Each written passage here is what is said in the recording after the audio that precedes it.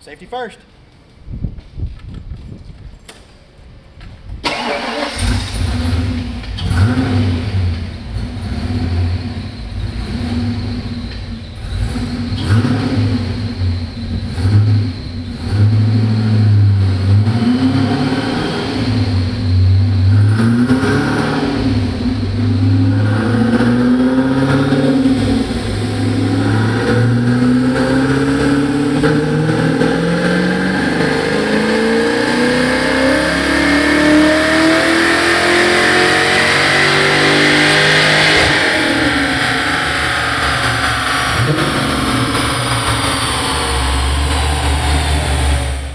All right guys, I just made 2 pulls on our Dyno Jet dyno to get some accurate baseline numbers.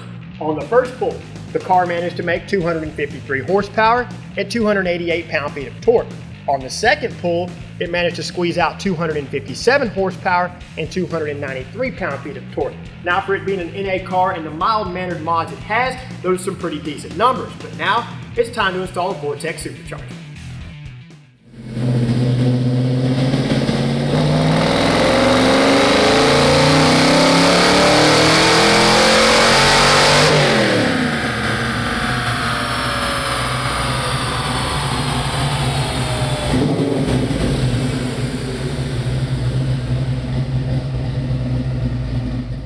Hot damn, how does 375 horsepower and 403 pound-feet of torque sound?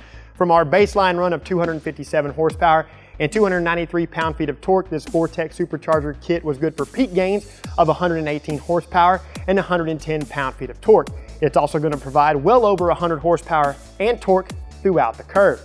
Guys, I'm sorry it took this long, but from trying to troubleshoot this car and our day-to-day video schedule to keep content rolling out to you guys, it was tough to balance both. I hope you all have enjoyed my detailed installation process on this Vortech V3 Supercharger kit as much as I have enjoyed showing you. Now, if there is anything to take away from this, never, and I mean never, take Fox Mustangs for granted. Until next time, guys, you can count on us, the real, the only Fox Mustang enthusiasts, LMR.com.